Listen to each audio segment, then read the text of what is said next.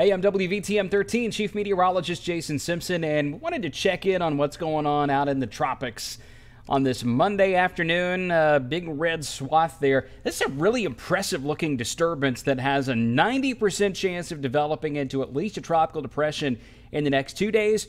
And most likely it's going to become a tropical storm or potentially even a major hurricane in the Atlantic within the next 5 to 7 days. Now, there is another disturbance farther west of that one, but I want to focus on this one because it's got potential to churn up the Atlantic, and there is some question as to whether or not it's going to have what it takes to maybe even be an East Coast kind of storm. Will it? Won't it?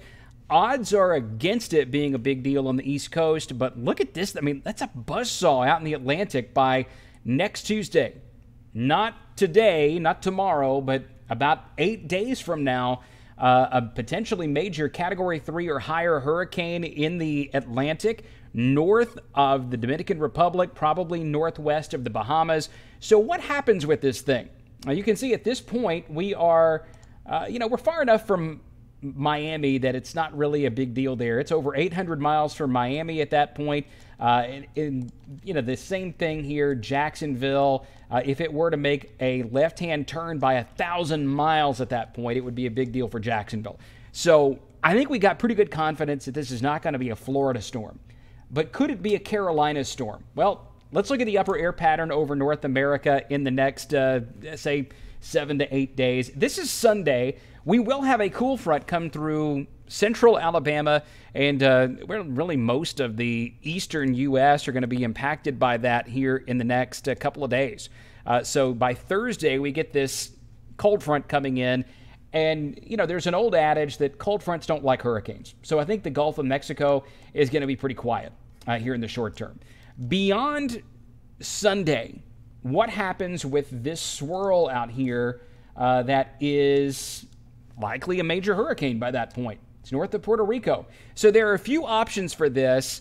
And what you see on this map, the winds at 500 millibars, roughly 20,000 feet. It's jet stream level kind of wind. And what I've drawn in is where the trough will be in the eastern U.S. by that point. So you've got this area here over from Birmingham up to Toronto where there's a deep trough in the jet stream. Will that be in the right position to either draw this storm toward the East Coast, and it would probably be a New England or a Canada kind of issue versus a Florida, South Carolina, Georgia, North Carolina issue? When you're this far out, when you're 10 days away, it's impossible to call it off.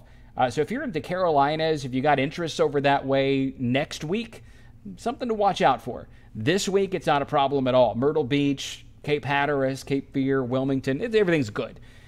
We'll look for this to maybe be an issue down the road for New England or up toward Canada, but most likely it's going to be that right-hand option where it gets kicked off into the North Atlantic, kind of never to be heard from again.